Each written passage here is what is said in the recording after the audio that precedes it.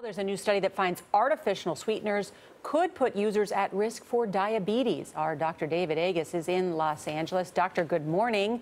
All right, there's artificial sweeteners in yogurt. There's artificial sweeteners in your Diet Coke. And a lot of people like us put it in our tea. What does this study find? Well, you know, artificial sweeteners were developed so we could have it all, retain our sweet tooth and make it happy, and at the same time, maybe not get all the calories associated with sugar.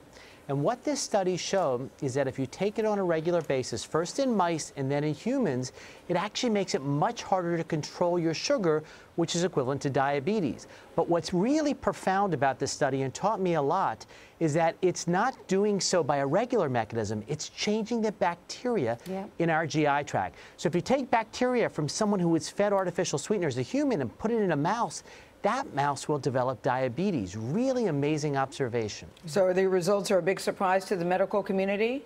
You know, I think the mechanism is a major surprise and really teaches us that our body has tenfold more bacteria in our body than we do human cells in our body. And they're such an important part of us. And it also tells us that these simple ways to satisfy our cravings in the end may cause problems, and we need to pay attention. I know I'm stopping and telling my family to stop taking these artificial sweeteners now. I say stop. I can't get over the aftertaste of artificial sweeteners. I still feel that, but okay.